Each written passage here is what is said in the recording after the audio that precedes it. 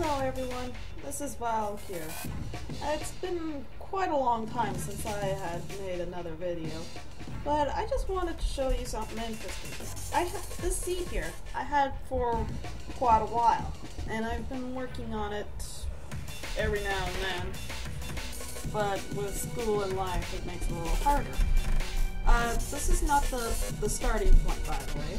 This is a small piece away from from the spawning area. However, when I stumbled across this goes quite a ways actually.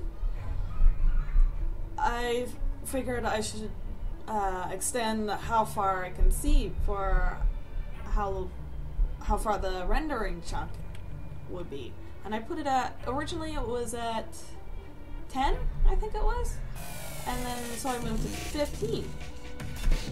However, when I did that, it caused this.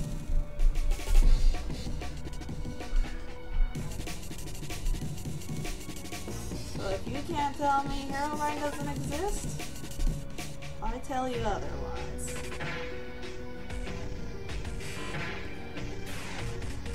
And yeah.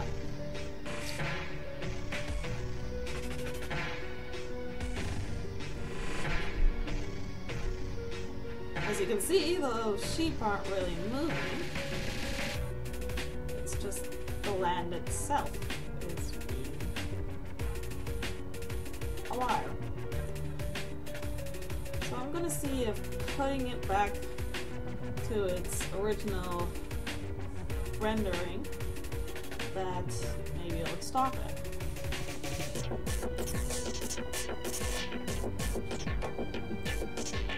And what do you know? It puts it back to normal.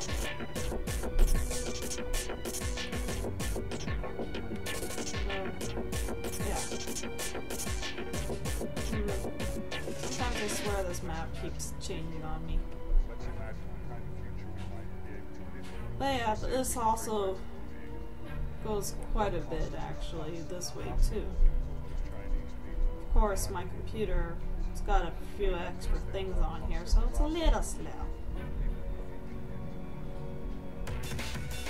I should show you what happens on in the end though. So,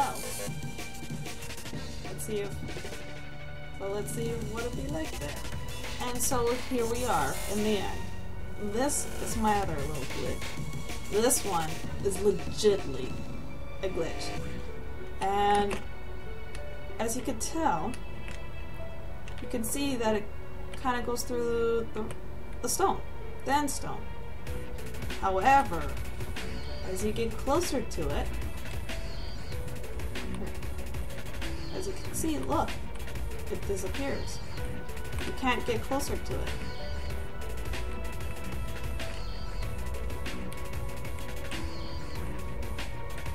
And I have absolutely no control over that.